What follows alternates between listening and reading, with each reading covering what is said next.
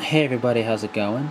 I was going to do a different video, and I'll do that later, but what I'm doing now is a in-depth look at my Elements of 40K video, and by that I mean taking the 4 elements and doing a video for each of them, going a little more in depth.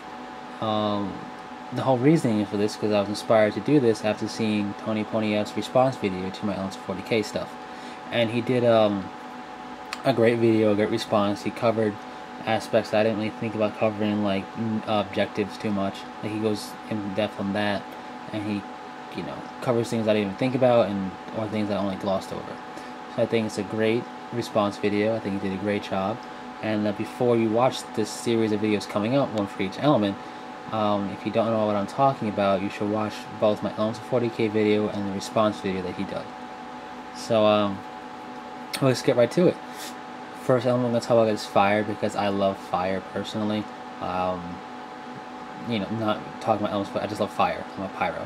But other than that, in Elements of 40K, fire represents aggression and combat.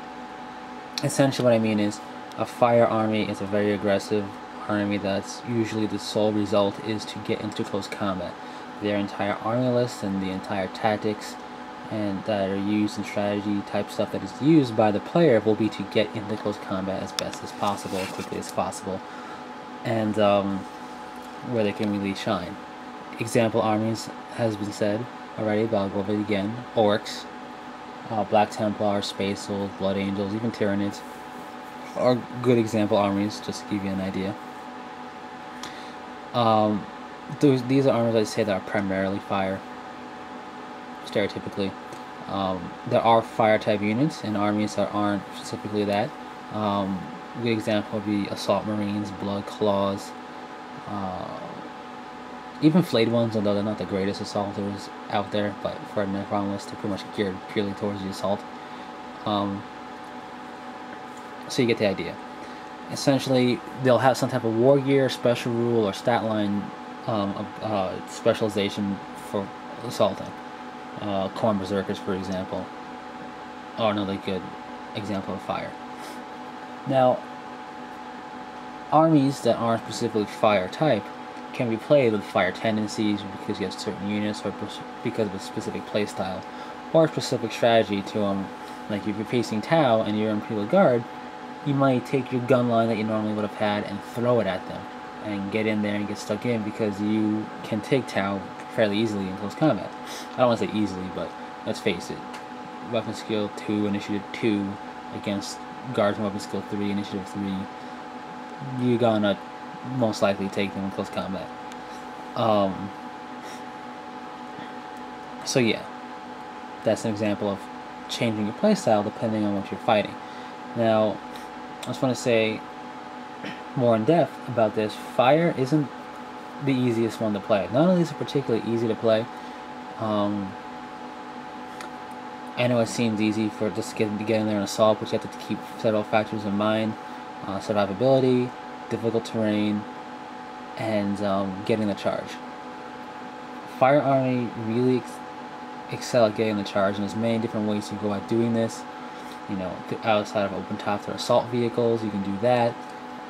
Just timing it, or spacing it out correctly so you get within assault range on your movement.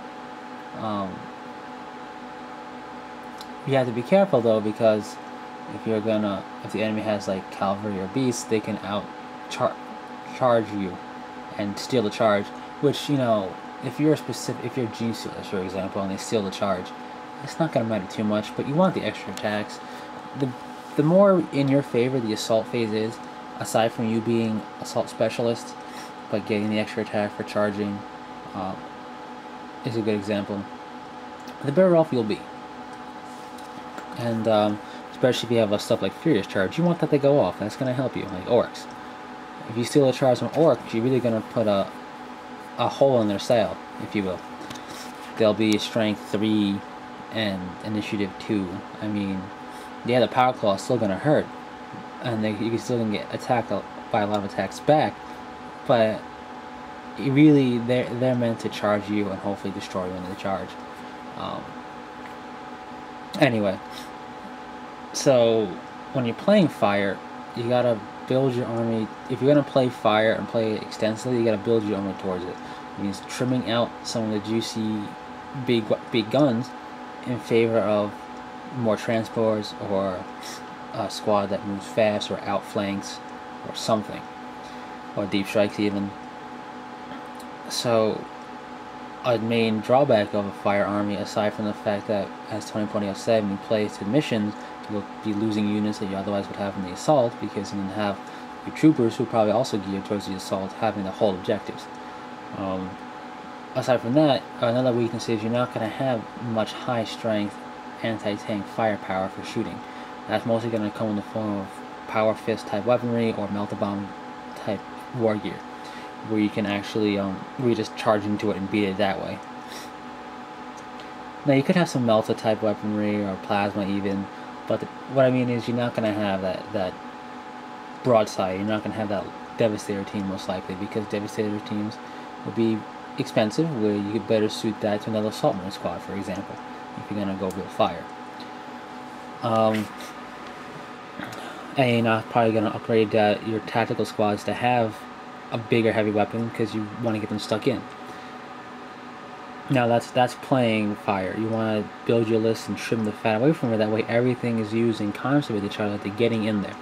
So you may have that Land Raider, yeah, to absorb the shots as the other rhinos wrap up by it. At the same notion, on the flip side now, when you are playing against fire, shooting is your ally. By this I mean, more often than not, you're going to be able to outshoot them, outrange them.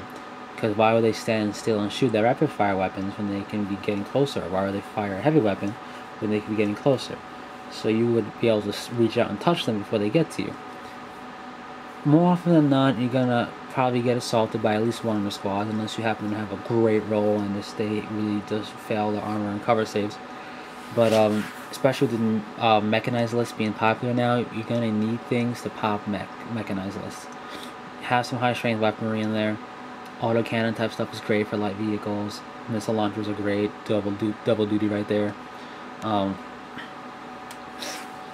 What you want to do is you want to delay them and make, if you can keep them from assaulting you in general, that's great, but more often than not, delaying them one extra turn means you can do more casualties, reroute what will get assaulted, and moving something you want to keep out of harm's way back, and moving up a sacrificial unit or a screening unit forward. Or, hey, you may even be able to just wipe them out, because they're going to move, possibly shoot, or run, or whatever, and then you can assault. Some things to be careful about. Don't forget about cavalry and beasts in assault style armies. They assault 12 inches and have fleet. Don't forget about fleet. Harlequins and Eldar and Dark Eldar have fleet.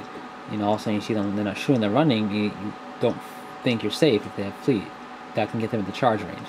So really knowing your ranges is critical for both playing against and playing as a fire army. You want to be confident you will get the assault if you on that turn you want it, and you want to be confident that you're out of the assault range on the turn that the enemy is trying to get you. So that's pretty much in-depth for fire. It's pretty straightforward, but it can be hard to get right, especially if you're new to assaulting. That's pretty much it. The next element I'm going to talk about is Earth, which is, I guess, would be the extreme opposite compared to fire, and which is more of like the defense type army, but we'll get into that in its own video. Just one thing I want to say before I go: none of the elements is better or more successful over the other, and even though you might be a primarily fire army, you're gonna mix in water and air elements to it as well. It's just the way you play. The army may be strong one way, but don't let that keep you from blocking out any tactics that might be like an air tactic or a water tactic. Every army has a blend. There's no army that's purely one. There's just armies that are very good at one. So that's pretty much that. Hope you've enjoyed, and take it easy.